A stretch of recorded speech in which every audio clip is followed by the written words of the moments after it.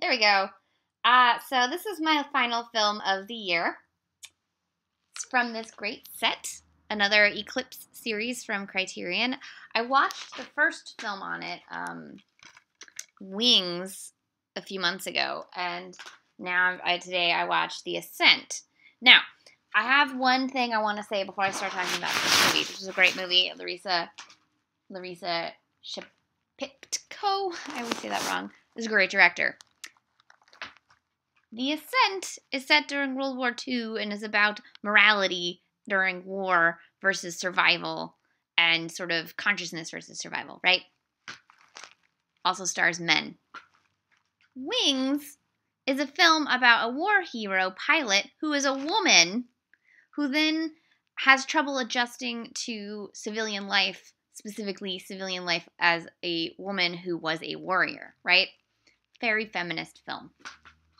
Not a very feminist film, has a handful of women, mostly about two dudes. Now, both films are great, right?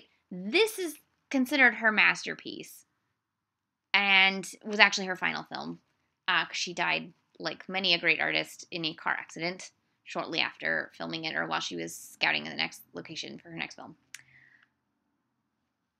And what I've noticed, I'm going to drink some tea while saying this because it's none of my business, but I've noticed that films, in watching 300 plus films by women this year, the notable films by women that tend to rise up through the ranks, aka because men talk about them, are films that are about men.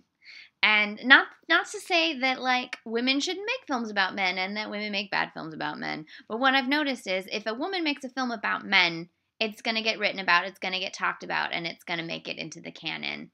But very, very rarely, if a film is about a woman and made by women and talking about women's issues, do they get talked about. You have like Agnes Varda and Jean Diamant, and then you're done. And that's about it in terms of canon. But like, if you look at the most popular films by women, the most talked about films by women, then the lead is a man.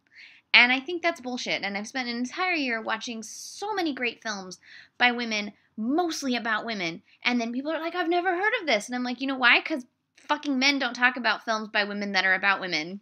And that is bullshit. And I'm sick of it. Sick of it. That said, this is a great set. You should get both these films. I liked Wings a little bit more. I liked the feminist sort of message of Wings.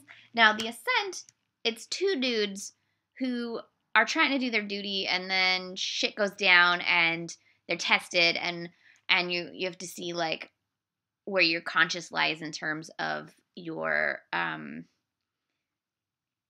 what's it called, your loyalty to your country versus your will to survive, and whether one is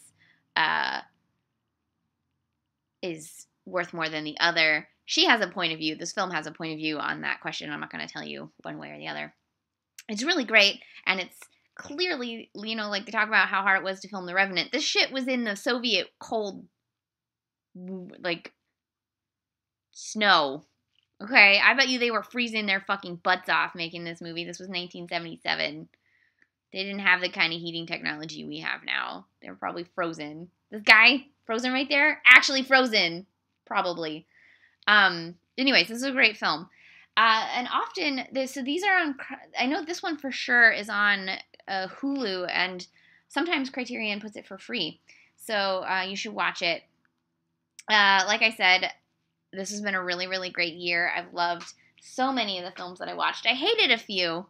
If you go through this playlist, there's like, you could watch me talking about films about women for, let's see.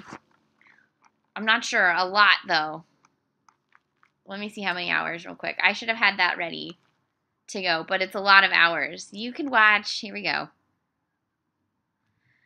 According to YouTube, there's 240, this will be 247 videos.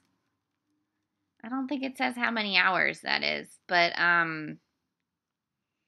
don't know if we're going to do some math real quick before I close up for the year on my handy dandy phone while you guys watch me doing math. Yay, math. Okay. Say an average 6 minutes of video, right? Some of them are a little longer.